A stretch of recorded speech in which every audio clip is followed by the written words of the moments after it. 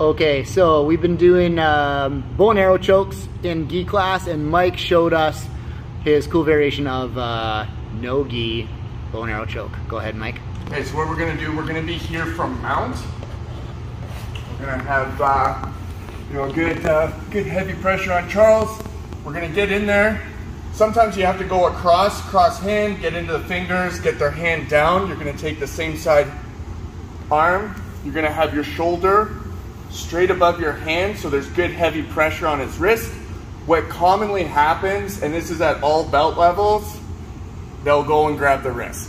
So as soon as he goes and grabs the wrist, I'm going to collapse on his arm, okay, to trap it in there. Then we're gonna go with our opposite hand, grab a no thumb grip, come in, and what we're gonna do, we're gonna go to a modified mount. So my knee is gonna come in behind his head, and I'm gonna bring this hand up and trap it with my arm, or my leg, sorry. Okay, so we're here, we're gonna sit back. As I sit back, I'm gonna reach for his leg. The back leg is gonna go on top, not on the bottom. If it goes on the bottom, it's not gonna work. We're going on top, and it's not like a leg press, it's a leg extension, and then you get the tap. So that's a no gi bow and arrow choke. Sweet. Want to go through it one more time, nice and quick? One more time from mount. We're here, boom. We're gonna reach across, get the hand down. We're gonna reach.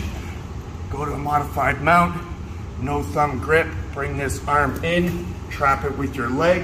As you sit back, reach for the leg. Back foot goes on top, extend. Nice.